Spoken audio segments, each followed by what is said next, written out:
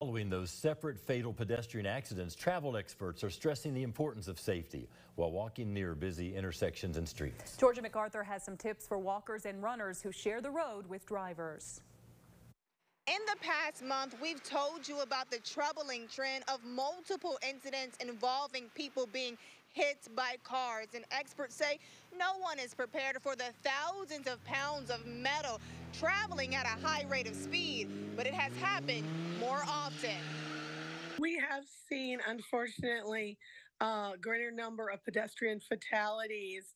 At this point in 2023, police say 2 people died in separate wrecks Saturday night and Sunday morning in Lexington. And experts say many people who take walks as part of their daily routine never think twice about the risks they take.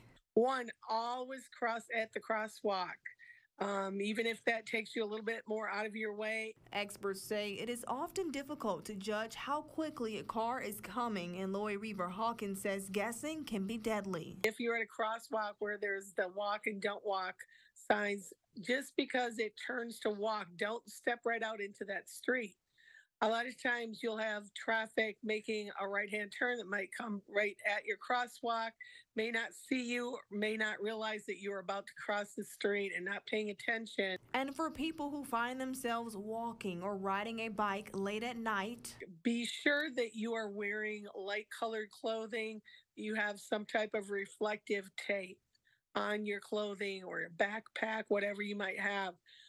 That will help motorists to be able to see you when you're walking. The #1 tip for drivers is always the same: avoid distractions. Keep your focus on the road, not what your plans are for that evening. Be visible and stay alert, and use sidewalks are more things to consider when you're out and about. In Lexington, Georgia MacArthur, Fox 56 News.